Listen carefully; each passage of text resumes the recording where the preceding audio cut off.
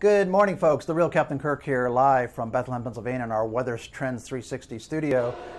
Talking Captain's Log, start date 13 August 2018.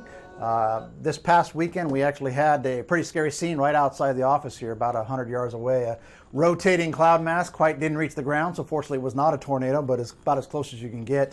Speaking of tornadoes, year to date, we're 13% below, 39% actually below last year, and 25% below average. So it's been a very inactive tornado season, but again, you never want to see that outside your office or home. Speaking of rainfall year to date, through 12 August, Pennsylvania, here in Pennsylvania, where we are, has been one of the wettest spots in the country.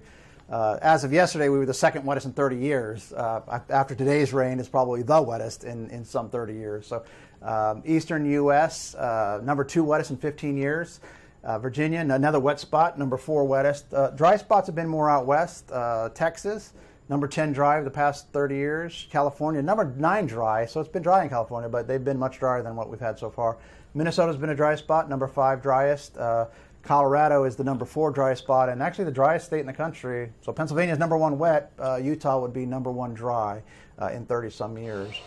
This is what it looks like right now outside W360 studios. It's raining cats and dogs. I can blame my little one, Angelina Kirk, here for this. She's been filling up the rain gauges, so I'm like, enough already with the rain.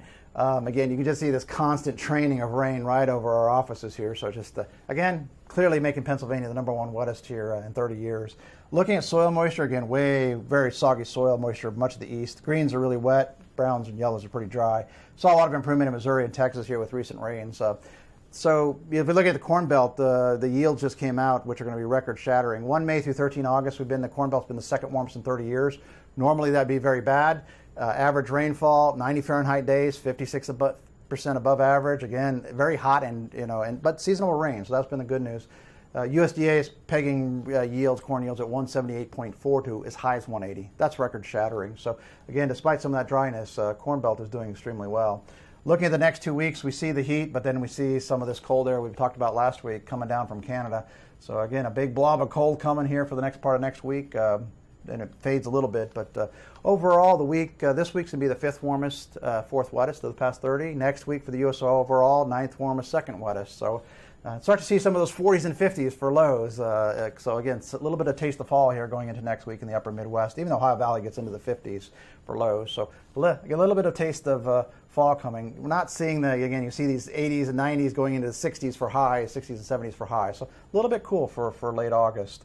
Looking at the rainfall here, we'll see that the rain in the east is heavy this week, but next week it's kind of shifting here in the heartland. So again, they've been pretty dry out here. They need the rain, but 4 or 5 inches of rain every week, kind of a little bit on the high side. So not a little bit too much of a good thing.